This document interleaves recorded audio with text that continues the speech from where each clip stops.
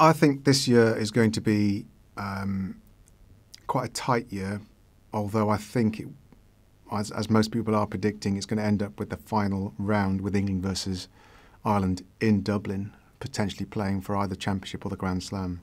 Italy, I can't see any further than winning the wooden spoon.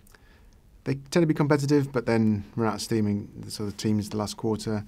They've normally got a good pack of forwards, and if you don't dominate the forwards, they can potentially beat. And that's why sometimes they've won games and they've beaten all the sides apart from England. England's the only side in the Six Nations they've not beat in any game.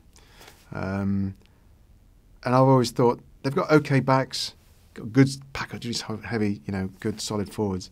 And if they could ever find a world-class fly half, they would really be a side, would be able to compete in the Six Nations all the time. They've tried various fly halves, and in fact, it's a shame because when Domingo was playing fly half for them, sort of just after I finished playing, he was a world-class fly half from Argentina that naturalised into Italy. And if they had a decent rest of the team then, they would have been able to compete.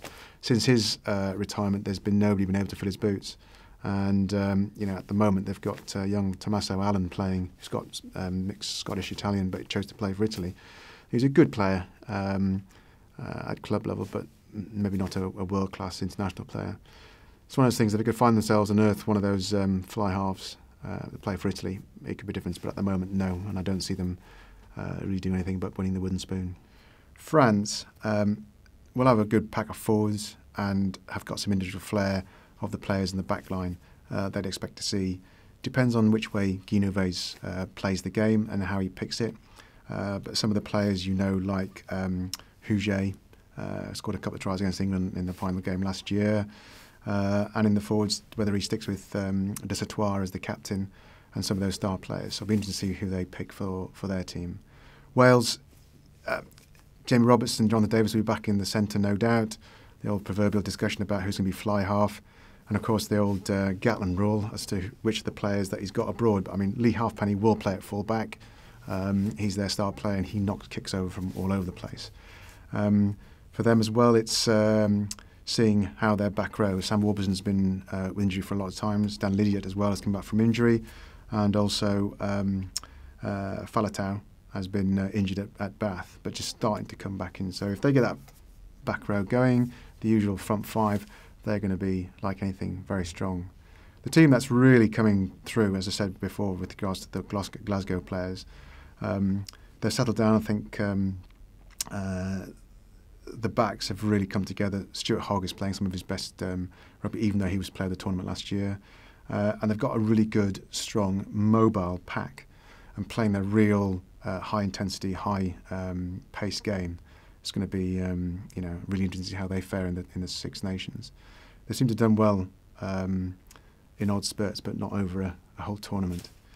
Ireland, all the names we expect to see. They're Leinster, Munster, and Ulster performing very strong, and I suspect Johnny Sexton is going to be back into the fold after his long-term injury.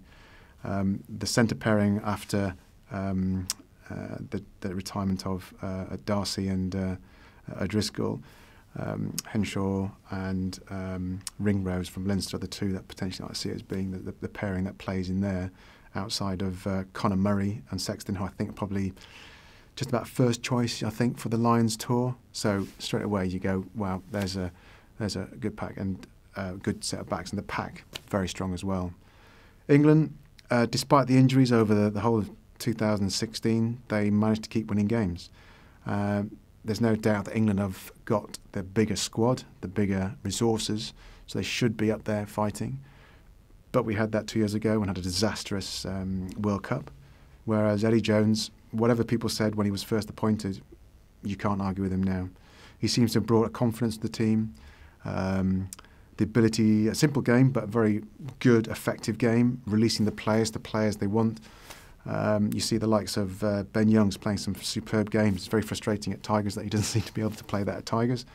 But, we've got quite a young team playing out there on the pitch and playing some fantastic rugby. And whoever he's brought in and playing a few people around, it's gone. And the annex between Youngs and Ford and Farrell seems to be, there's concern that they're tackling because they're not the biggest tackle. Well, George Ford is, Owen Farrell will stick his head in there, but, they've been fantastic, carving up, scoring tries all over the place, and creating some forwards who are mobile, got the ability to use their hands. So all round an exciting, as you say, Six Nations coming up.